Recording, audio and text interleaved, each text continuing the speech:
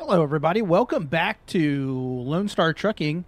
Today we are in a Fort Smith, I think. So I think we're still in Fort Smith. And we are heading, let's check to see where we're going. We're currently in Fort Smith and we're heading to Colby, Kansas with a load of propane for $43,000. This is quite the job. I think it's about 600 some odd miles and 644 to be exact. So that's what we're doing today. Let's get into the semi here and get out of here.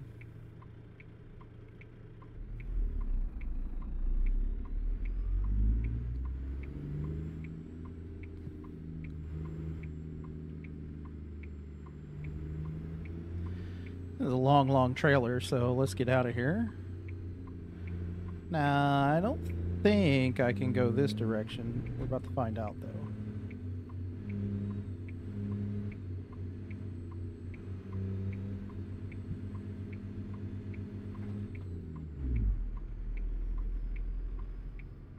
Let's see if this gives us a, good. Fantastic. It does. Turn right.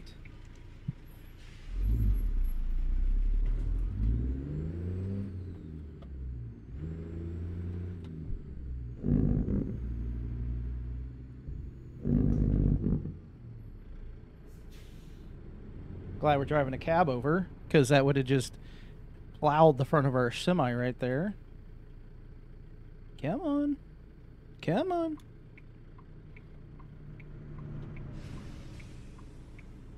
We're hauling propane. We should at least be, you know, somewhat responsible, right?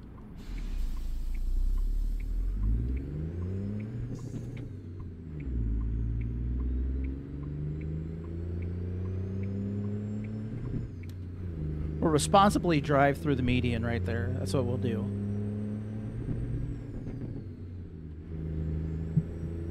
All right, well, we got to get over because we got to turn.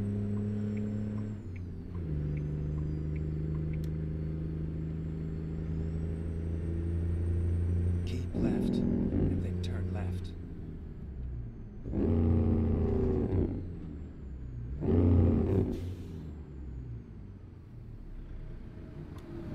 We don't want to be in reverse.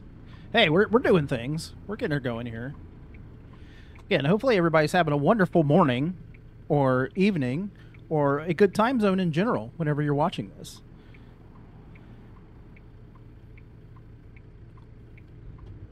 We've been following along on the channel. We've been doing a bunch of different things recently. Turn left. We've been doing storm chasing and trucking, and this is malarkey. Come on. You can do it. Let's go. World's worst turn light right there. Anyway, yeah, we've been doing a lot of things on the channel here. We've been doing trucking. We've been doing storm chasing. We had some football, which hopefully maybe we'll be still doing football on Thursday. And we got our zoo. We're back in Blue Star Bay Zoo if you're interested in Planet Zoo, so we're doing that. And then obviously we still have racing going on. I think, what did I say? 7 more weeks, 7 more races in the More Freedom series. I can't believe that we're already on race number 30 this week, and we are almost done with the entire season. So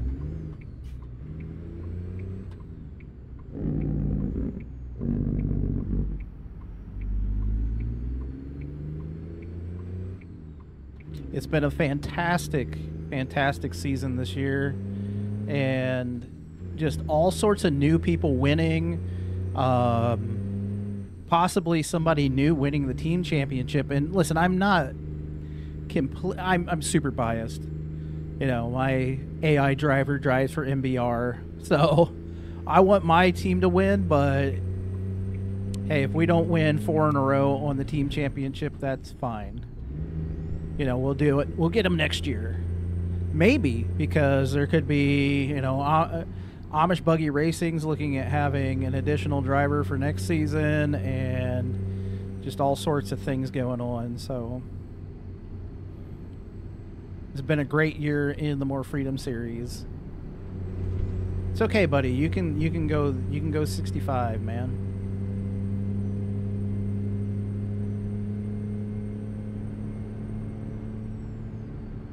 We do need to get fuel. Next time we see fuel, we should probably get it.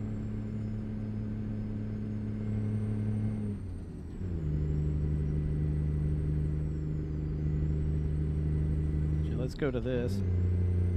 There we go.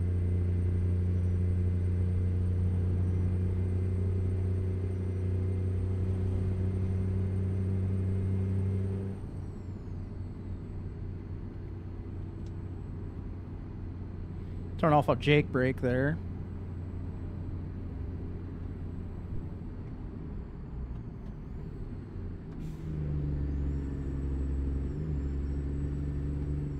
Go straight. Why are we stopping? Why?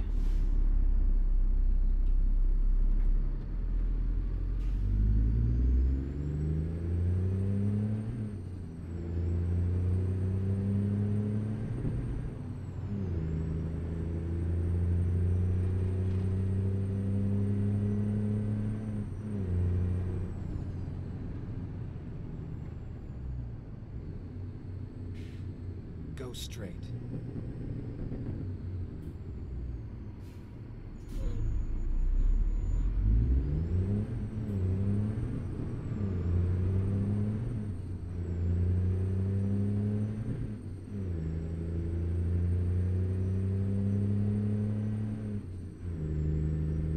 Well, we're back and running. There we go. Oh, there was some fuel back there. That's okay. We haven't got the ding yet. We'll probably get it before too long, but we're doing good right now.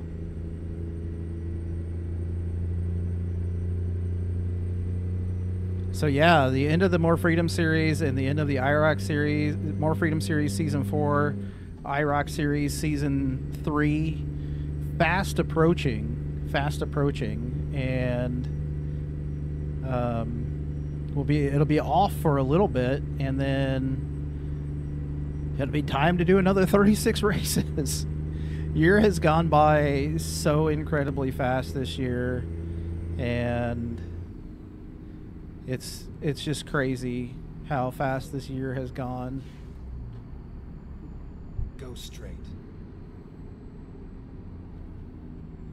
Go straight.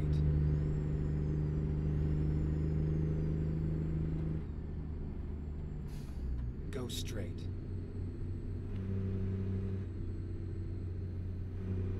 Keep left.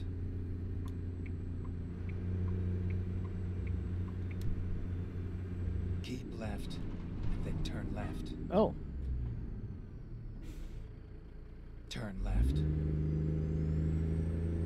I need to look at the GPS a little bit better. Didn't realize I had a left turn there so quickly.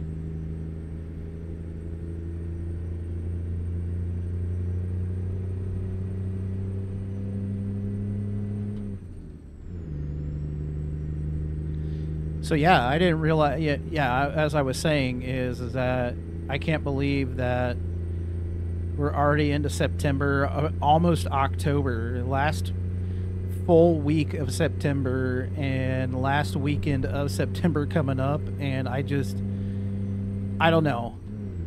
It's been. It seems like it's gone so fast, you know. I don't know if that's a product of me getting older or just, well, I know I've been busy, very, very busy at work, so that's also a thing.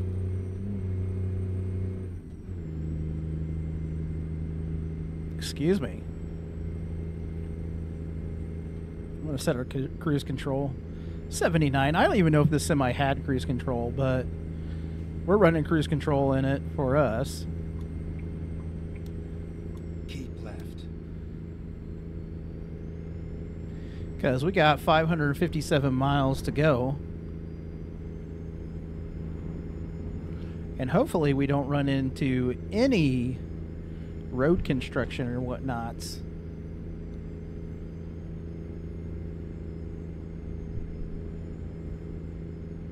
Oh, my wheel feels weird today. I'm recording this at night, so it is a tonight for me.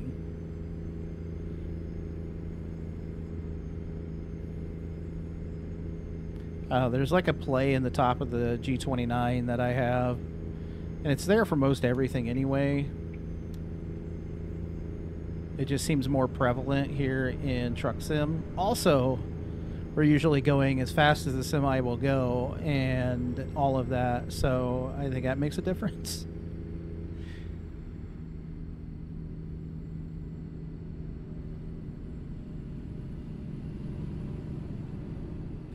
Let her coast down the hill a little bit here.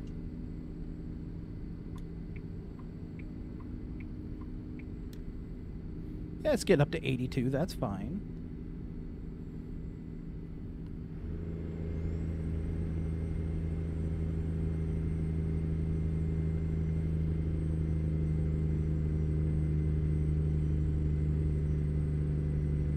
And up the other side of the hill.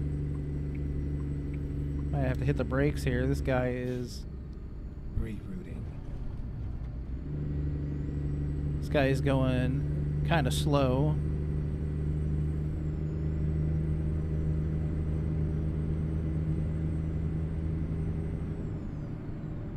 Keep left. Thanks, I will.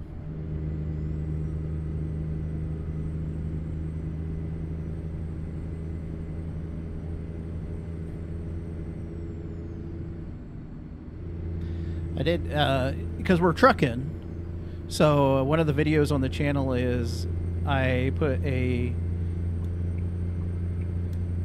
Oh, we got traffic in this lane. We got semis passing each other up here. I did put a... Well, it's kind of removable. It's not permanently affixed in the Durango, my 2020 Dodge Durango.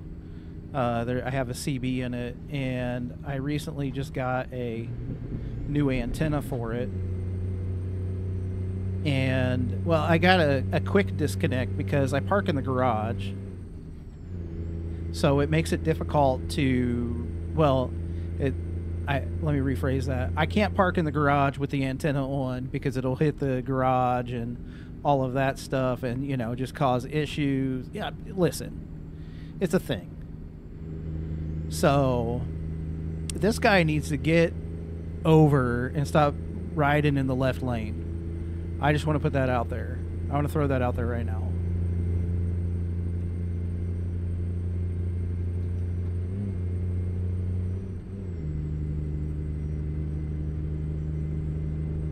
So anyway, I bought a new antenna. Like I had a 3-foot. I actually have like a professional like magnetic mount that goes on the top of the Durango, but what I found is that the mount is too big. Like there's ribs on the top of the Durango, and it is too wide to fit into those ribs.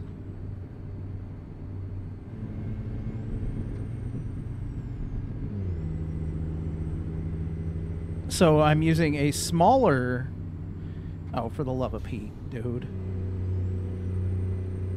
I'm using a smaller magnetic mount now, so I didn't want to have a 3-foot antenna on the Durango, so I bought a 2-foot antenna, which was about the size of the old one that I was using anyway, just like the Chinese one. It worked fairly decent. Keep right. Then exit right. Okay, well, we're going to just whip it over here. Exit right.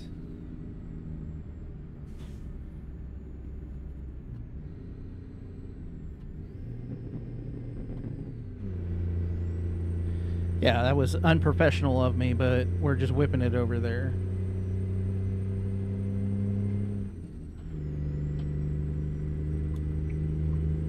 I'm not sure if I need to go left here or right here, or if I need to... Yeah, I need to go straight. Okay, anyway, I have one of those Chinese CB antennas, and it worked fine, but it wasn't like the best, is what I would say. So Keep left. I had purchased one that was, oh man, I bought a Fire Stick and the mount that goes with it, and again, the magnet was too big. So then I have a different mount that I was using for my GMRS radios that I'm using for my CB radio, because GMRS is basically what I would consider is almost dead. The FCC just came out and said you're no longer allowed to link your repeaters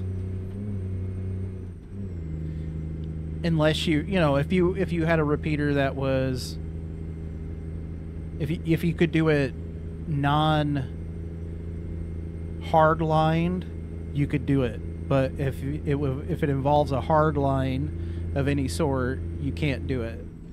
So in my area, all the GMRS repeaters have died because there's nobody that talks on them, and I believe everybody turned them off.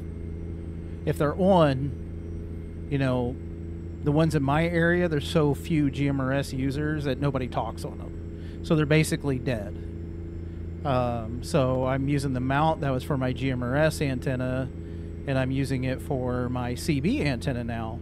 The only thing is that I don't know what it's going to do. I've driven on the highway at like 70 miles an hour, and it seemed fine. I only did that for a few miles, but we'll see what it does when I do that for an extended amount of time. So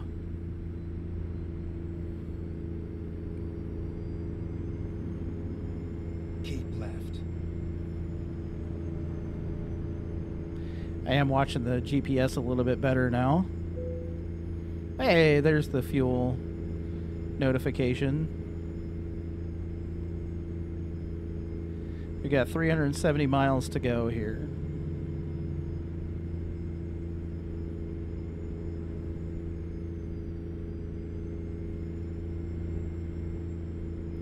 As the sun comes up here. Okay, I see some things over here. We're going to pull over up here and get some fuel.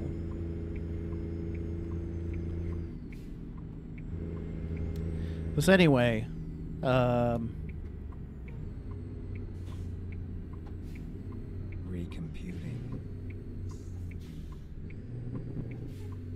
Keep left and then continue straight. yeah, well, we're going to get some fuel first, GPS guy.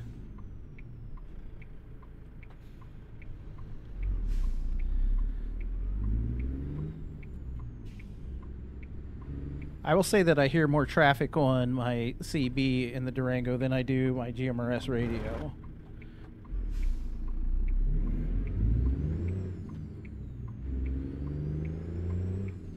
Never mind. Yeah, I'll just, find it's a route. fine. It's fine.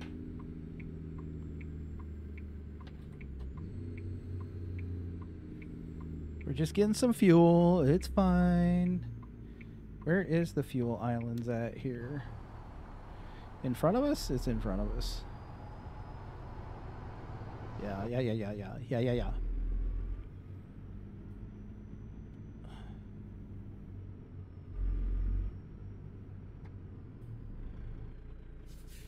Okay, let's find a new route. It's fine, dude. We're gonna stop and we're gonna get some gas.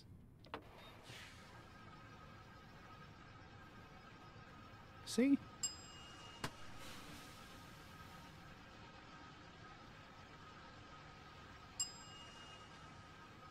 I'll see how much this is going to cost us here.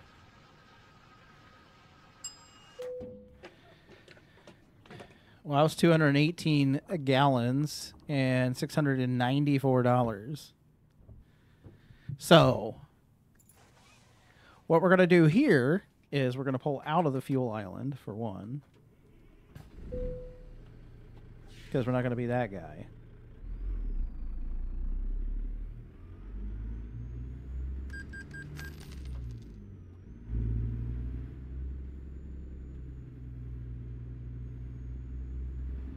And we're going to back in here because we're going to have to split this guy into 2 episodes. So let's...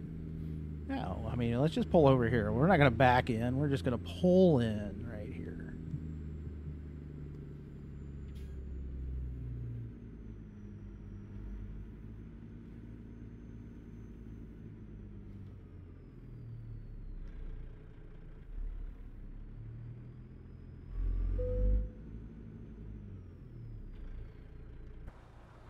Yeah, we'll have to pull up some and then back up a little bit, I guess.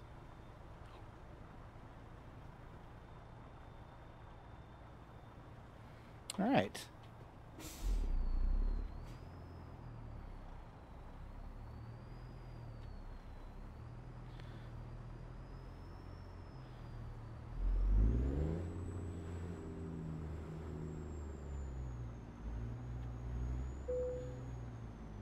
Terrible at backing up, I swear. There we go. We're good. We're good right there.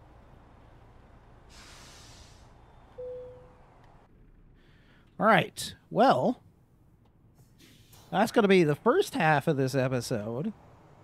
And in the next half, we'll finish up the job. So hopefully you come back and you listen to me ramble then, too. And appreciate you coming and hanging out. And we're going to be continuing on for... What do we got? We're on... This is episode 2. We're going through episode 10 of LoneStar Trucking for the season 2. And hopefully you enjoy it. Come back to the channel for all the other shenanigans that we get into. The storm chasing, more freedom trucking, all those, you know, the racing and everything else. And I appreciate you hanging out. And like I always say, that you can spend your time. And if you spend your time and or your money, depending on if you watch me on Twitch, you spend your time and or your money anywhere. And if you choose to spend it here, I really appreciate it. And until next time here in LoneStar Trucking, when we finish our load of propane, take care.